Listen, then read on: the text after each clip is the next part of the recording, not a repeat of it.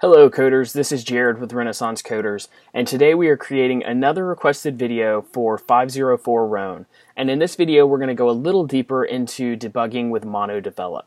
Okay, I'm actually continuing from my previous project just because I still have everything set up, and essentially all we're going to do is add some more code and just a couple of testing conditions.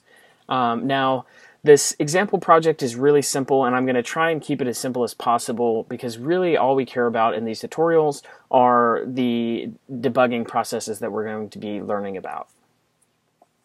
Now, the first thing that you actually want to do is make sure that you have these debugging windows down here in your MonoDevelop. And to make sure that you have these windows, you can just go up to View, and then debug windows, and you can just click on any of these, and all of these should actually populate when you click on that. Okay, now what we're going to do is we're going to go ahead and start a really quick debugging scenario by clicking Run and Attach to Process, and then clicking on the Unity Editor. So again, just click on Run, Attach to Process, and this window is going to pop up, and when it does, we're just going to click on Unity Editor. And again, you can just double click.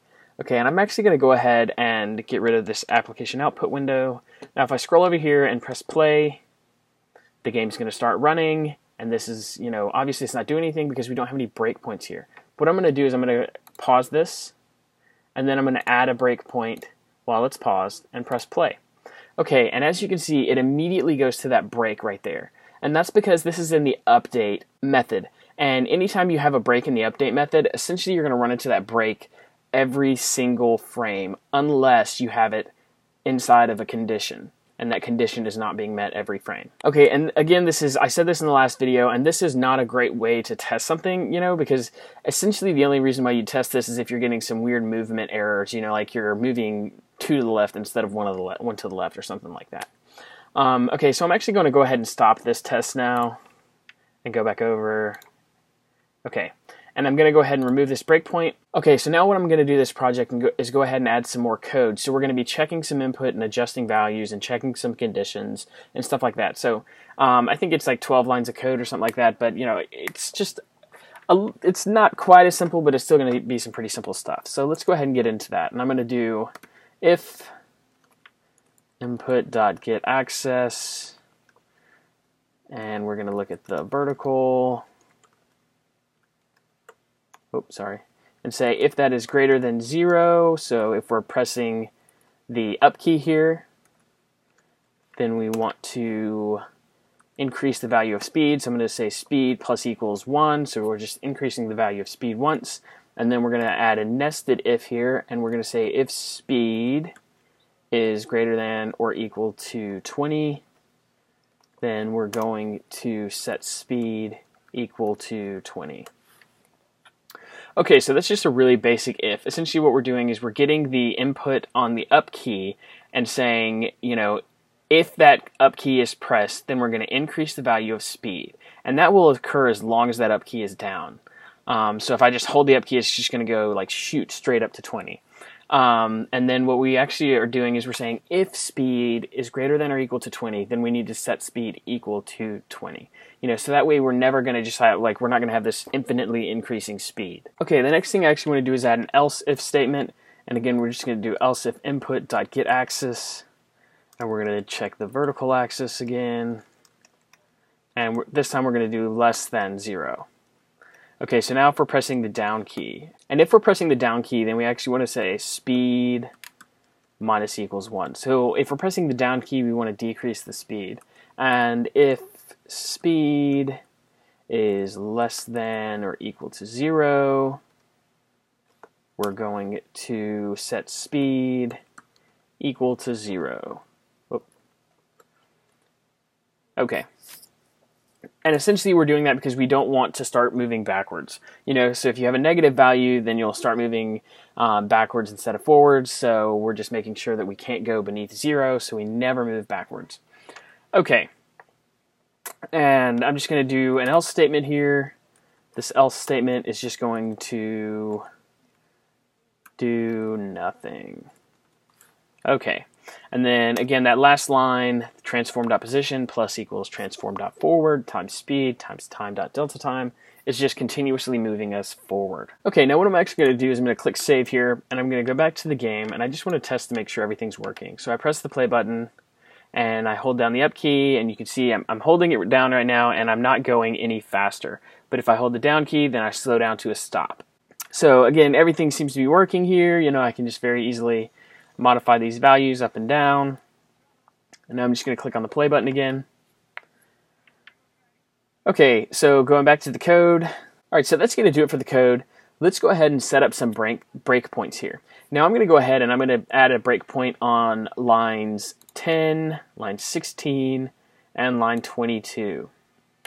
And let's go ahead and put one on 26 as well. And so this is going to cover all of our if statements and the transform.position statement. And, this is probably, again, it's not a great test. I just kind of want to show you guys, what's going to happen with this. Okay, and so what I'm going to actually go ahead and do is I'm going to click on the run again, and I'm going to attach it to a process. We're going to click on Unity Editor. I'm going to exit out of that. Okay, and I'm going to make sure I press play on the game. Okay, so now the game is actually going, and as you can see, we've actually hit our first breakpoint here. Okay, and that again is just happening because we're in the update method. So this is going to essentially break every frame. And as you can see down here, I've actually got this .transform.position inside of my watch panel.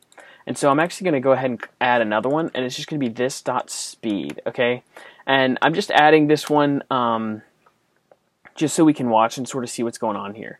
And actually what I want to do is go ahead and show you guys the step into. And if you step into with this breakpoint, it's actually going to go ahead and go down to the next else if, which is not really what we want to have happen with a step into. So again, step into, this one's going to go all the way down to the transform.position. And that's happening because the else is not doing anything. Okay, and again, if I just click play again, it's just going to keep going through this endless loop, and that's not really beneficial to us. It's not really telling us anything. We're not learning about what the values are doing. We can't change the values because, I don't have time to go back to the game, press up, because it's always going to get caught before I get to press up. So what we actually want to do here is click on this stop button, and again, just end the game. And I'm actually going to go ahead and remove the breakpoints on line 22 and 26 because we know what this line on 26 is doing. Essentially, this is just moving us forward, and 22 isn't doing anything, so I don't need to watch that anyways. What I am going to do, though, is I'm going to edit the breakpoints on lines 10 and 16. And to edit a breakpoint, you can just right-click on it and do breakpoint properties. And this is actually a really powerful tool. And it's a lot of fun to play around with. But what you can do is you can look at the condition, okay? And the condition right now is set to always break. So every time we get to this line, it's going to break. And that's really not beneficial in most cases. So what we're going to do is we're actually going to change this to break when condition is true. And when you click this, you can see that this condition expression becomes available. And when that becomes available, you can input some code in here. And what I'm going to do is say input.getAxis vertical is greater than 0. So again, all this is doing is checking to see if I'm pressing the up key or the W key. Okay, and then you can also change this action. So this action is just what happens, what do I need to do when this condition is true. And you can either do a break, which is going to stop, or you can write an expression to the output. And this, again, is not as useful. You could do a debug.log, which will achieve sort of the same thing, or you could do a break.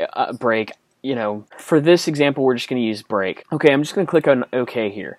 And then I'm going to edit the breakpoint on 16, and we're going to do break when condition is true again, and it's just going to be input.getAxis vertical, and we're going to say less than 0 here. Okay, now that we have that here, I'm going to go ahead and click OK. And now what I'm actually going to do is run and attach the process again. And when the window pops up, again, just click on Unity Editor. And I'm going to go ahead and click on play. Okay, and now our game is actually running. It's not stopping every frame, which is really annoying. But what I'm going to do is I'm going to click on this or press my up key. And when I do that, it goes back to MonoDevelop and stops at line 10, which is exactly what it should be doing, And since we've stopped at line 10, what I'm actually going to show you now is the step into. So when you click on the step into now, it's going to take us inside of this if statement. So when we step into that, we're seeing that we're going to line 11. It's checking, it's going to essentially increase the value of speed. So when I click on this again, if we look down, we can see that speed has changed to 11, and again, it's just going to check to see if speed is greater than or equal to 20. Okay, it isn't, so, again, it's just going to look. It's not equal to 20, so we're going to go ahead and step down again. It's going to take us to the transform.position. Now what I'm going to do is I'm actually going to click play again. Okay, and if I go back to the game, I'm just going to press the down key this time.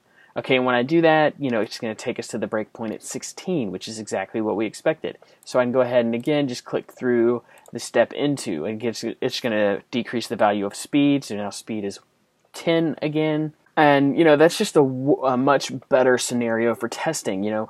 It's not looking at every frame, really. I mean, it kind of is. Once you press that button, then we start moving, along a single frame.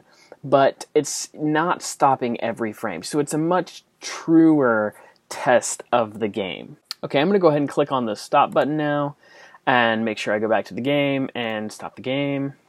And another thing that we can actually do here is we can add breakpoints at line 12 and line 18. And again, these are just going to check the value of speed and say if speed is greater than or equal to 20, then we need to do a break or do some output, something like that.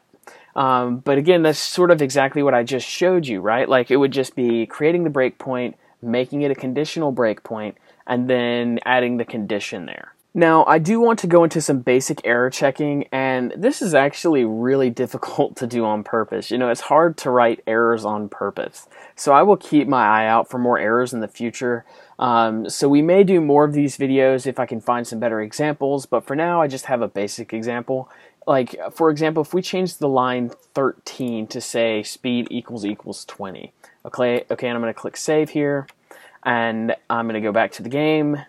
And now we can see that we do have an error here. And this is really obvious. Unity actually gives you the line that the error's on, so it's on line 13. So actually, if I go ahead and actually double click this, it'll take me directly over to the error. And, just looking at this, I can tell I need to change it. I don't really have a better example of error checking at this point, but I will definitely keep this in mind while doing other tutorials so that we can cover that in greater detail. For now, I think I've covered a few pretty cool tricks in debugging. Again, thanks to 504 Roan for the request, and if you have a video that you would like to see in the future, or if you are having some issues with something that you are working on, definitely send us a message and we will do our best to help you fix it. As always, thanks for watching, and this has been a Renaissance Coders tutorial.